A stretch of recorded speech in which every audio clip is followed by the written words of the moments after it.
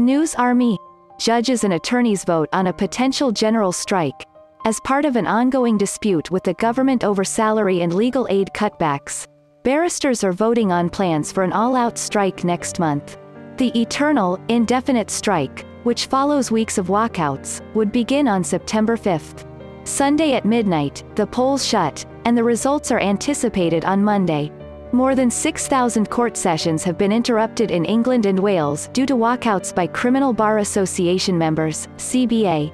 The CBA requests a 25% increase in compensation for legal aid work, which entails defending clients who could not afford attorneys.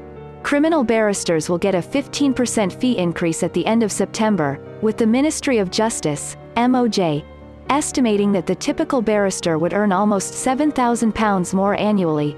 However, members of the CBA have rejected the government's salary proposal because it would not take effect immediately or apply to pending cases. Due to salary, barristers walk out of courts. Beginning in August, barristers will strike every other week. The victim's father supports the attorney's strike action.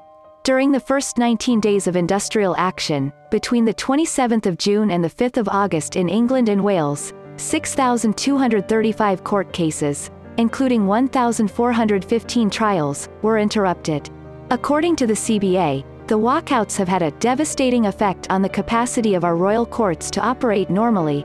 It stated that the persistent failure of the Justice Secretary to negotiate a reasonable settlement with criminal barristers comes at a very high cost, as measured by the financial waste of empty courtrooms and the effect on complainants, defendants, and witnesses.